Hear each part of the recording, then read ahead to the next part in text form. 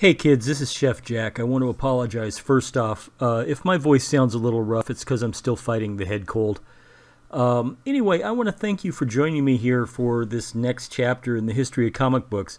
Englentine and I enjoyed doing this video series, and we were discussing the early days of comic books the other day, and I noted that it was absolutely necessary for us to discuss artist and animator WINSOR McCAY and his contributions to the comic art, especially his masterpiece Little Nemo in Slumberland. Englentine agreed, and he immediately said, well, since you're the bigger fan of his, how about you do it?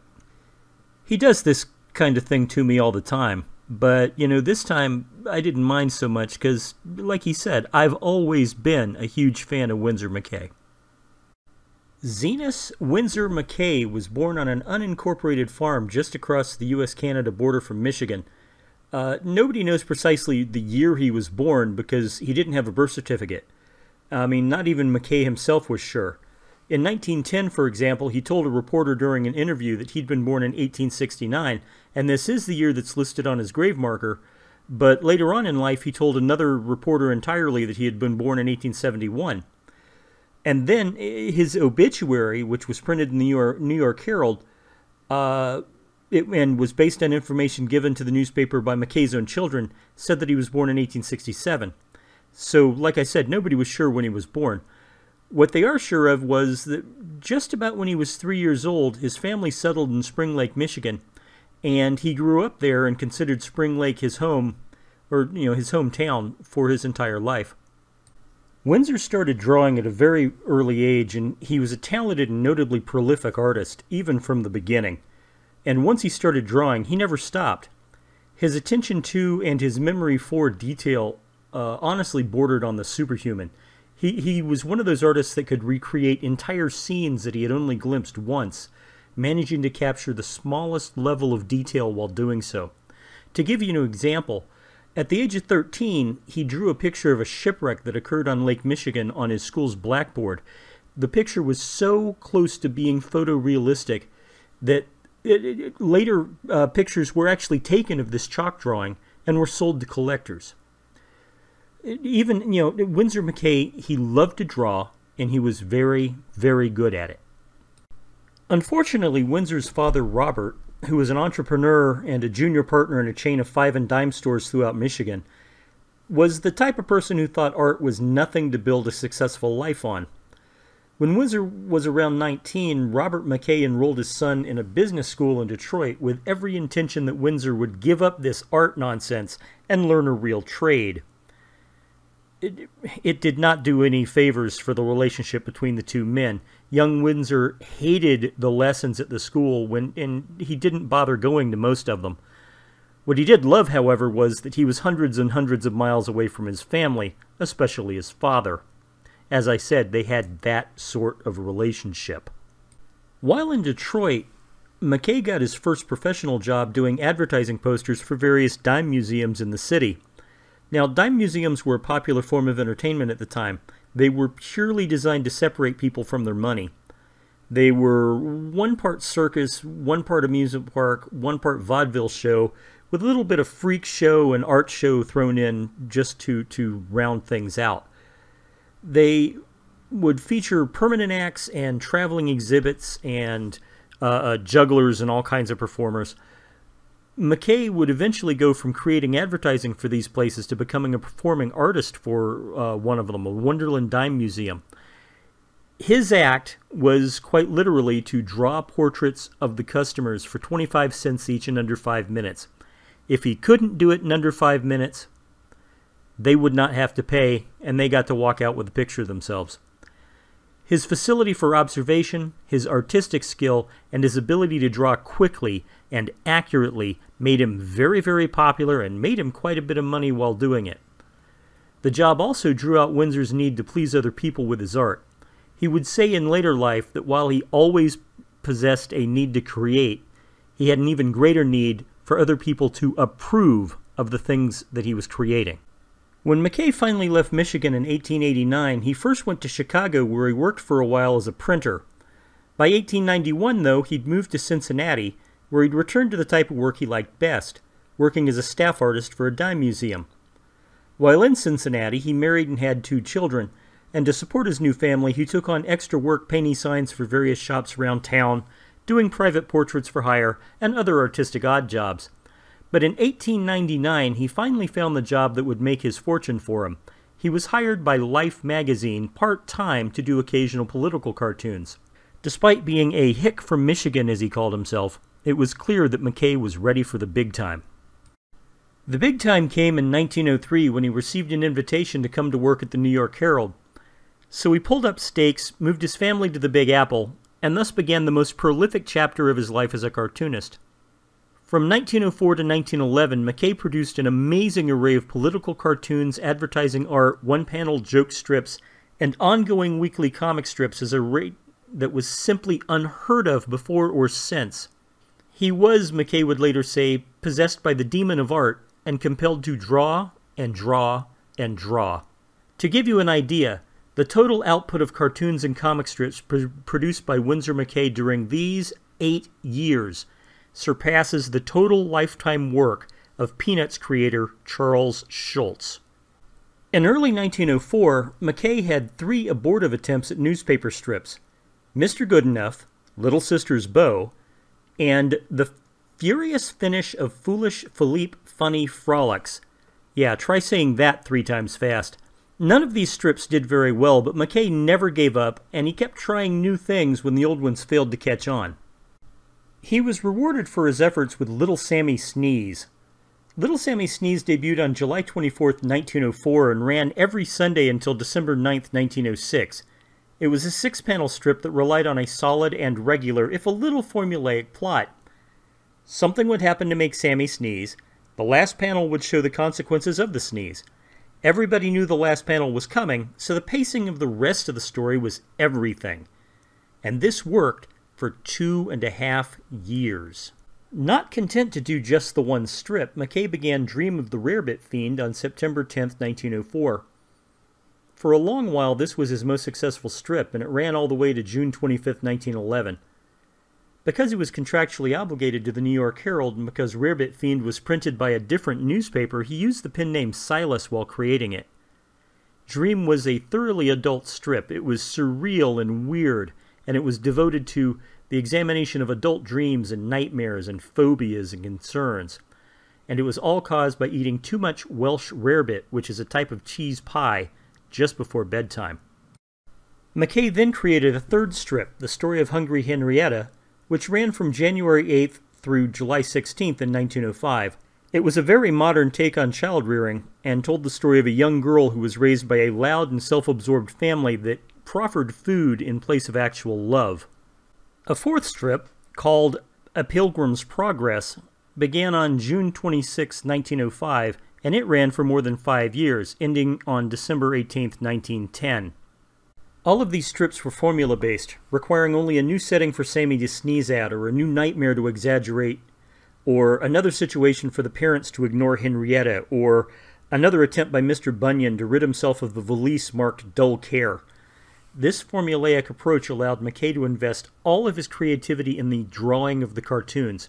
Even the panel shapes and the sizes of the strip were fairly stable, with Rarebit being the most experimental. So with these 3 strips running each week in 2 different newspapers, as well as other daily cartoons and drawings for the New York Herald, McCAY was finally ready to create his masterpiece, a comic strip which would, in the end, make him one of the most recognized and influential early artists in the history of comics. On October 15, 1905, Little Nemo in Slumberland debuted. The long-lasting influence of Winsor McCay's Little Nemo on comic strips and comic books cannot be overstated. Simply put, Little Nemo revolutionized the art form. There is no other way to say it. Little Nemo in Slumberland was a weekly fantasy adventure whose main character was a young boy named Nemo. The name means no one in Latin. It was based on a world of dreams, more magical than Oz and more wonderful than Wonderland. Each strip would find Nemo dreaming himself into a surreal predicament from which he always awoke in the last panel of the comic. It was a groundbreaker, folks, and it demonstrated McCay's strong sense of visuals, his mastery of color, his sense of linear perspective, all elements found in very few other comics at the time. In addition, McCAY would often experiment with the formal elements of the comic strip page, arranging and resizing each of the panels to suit the story needs and enhance the visual impact of the narrative. McCAY would ignore the usual means of story pacing. He would play with the perspective. He would use the space given to him by the newspaper however he wished. And when it fit the needs of the strip, he would make things weird. For example, when in the second strip of the entire series, A Forest of Mushrooms grew, the panels got bigger and bigger and bigger as the story went on. And when the mushrooms collapsed on top of Nemo, everything shrank back to normal. In another strip, a Thanksgiving turkey grows to enormous size and eats Nemo's house, and while doing so, it fills the panels until ultimately it takes up this huge circular panel in the center of the page. Nobody had ever seen anything like this before, and it was wonderful. Often, the background color of a panel, or even the color used to illustrate a character, would change from one panel to another in a psychedelic imitation of a dream sequence. McCAY was careful to annotate the Nemo pages for the printers. He found this necessary because at first the printers would ignore his instructions, just print whatever colors they thought was appropriate.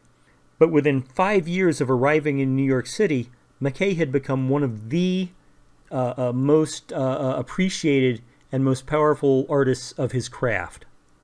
I should mention that while Winsor McCay is seen as one of the most influential comics artists of all time, he's also a revolutionary groundbreaker in another field, the animated cartoon. His comics were about pacing and movement and action and narrative, and he combined all of those elements into his animation. While McCAY wasn't the first person to make an animated cartoon, he was the man who singularly defined the industry. He made only 10 animated cartoons over his lifetime, and they were all hand-drawn, and some of them contained 20,000 cells. The quality of these works would not be equaled until Walt Disney, who himself considered Winsor McCay to be one of the greatest influences on him as an animator, began to make Mickey Mouse cartoons. And while his animated version of Little Nemo might be his best-selling cartoon, it was Gertie the Dinosaur, which was made in 1914, that it was considered his absolute masterpiece. Unfortunately, McCay's ride to glory was not to last. In 1911, after the New York Herald rejected his request to take some time off to visit Europe with his family, McCay waited until his contract was up and then jumped ship to another newspaper, The American. The American was owned by William Randolph Hearst. As a result, the New York Herald lost its star, and it lost 3 comic strips, but Winsor McCay lost all of his creative freedom. You see, all that McCay wanted was to be able to draw and be creative, and all that Hearst wanted was somebody who did what he was told. Nemo was published in the Hearst papers as In the Land of Wonderful Dreams, since the Herald still had the rights to the Nemo name, and thus it lost some of its readership. In addition, the coloring process at the American just wasn't as good as the one at the Herald, and he didn't have the editorial freedom, and he didn't have the right to do what he wanted, so McCay became disheartened. This lack of enthusiasm shows up in the various strips he created for Hearst from 1911 to 1913, and the sales just weren't there, so Hearst stopped publication of all of McCay's strips and ordered him to concentrate solely on political cartoons for the editorial page, and that was specifically to push Hearst's agenda, which primarily at the time was that, hey, there's a world war coming. Hearst didn't think the U.S. should be involved with it. In 1924, McCay left the American and returned to the then renamed Herald Tribune, where he tried to revive Little Nemo. The relaunched strip only lasted for 2 years because it proved to be out of touch with post-war America. It just wasn't what the people wanted anymore. McCay was allowed to purchase all the rights to the character from the Herald Tribune for $1, which was a magnanimous gesture that doubled as an insult given the evaluation of his lifetime effort. Winsor McCay died in 1934 after spending his last 8 years back at the American, once again drawing editorial cartoons.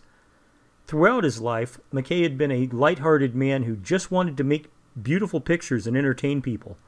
He wanted to make newspaper strips and cartoons that appealed to the eye and appealed to the soul. He wanted to draw. He wanted to make art.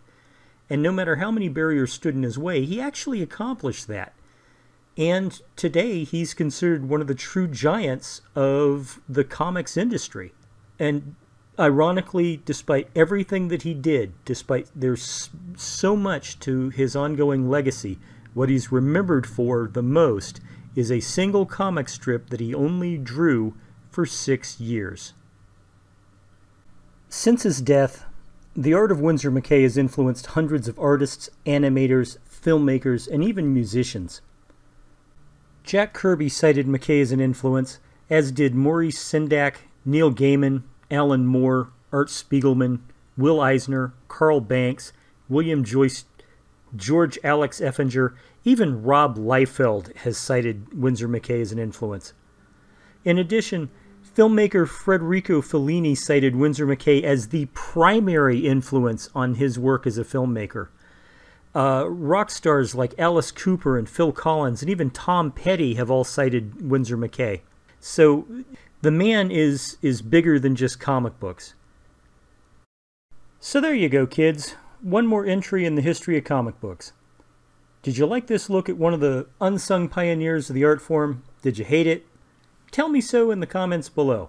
Englentine and I find the history of comics to be a vital part of our collective popular culture, and it's a huge part of our adoration of comics themselves. And so we're going to be doing more of these videos on the history of comics. If you enjoy this thing like we do, please click like, let us know in the comments. If you want to see more content from us, click subscribe and click that little notification bell so you never miss one of our videos. Share it with your friends. If you want to help us out, we do have a Patreon page and a VidMe page. They're linked below. Feel free to hop on over there and drop $1 or $2 in the till. But even if you don't, we appreciate your time and attention. And thank you very, very much for watching. Oh hey, one last thing. If you're interested in seeing the full collection of Winsor McCay's art for yourself, currently it's being preserved at the Billy Ireland Cartoon Library and Museum at Ohio State University in Columbus, Ohio.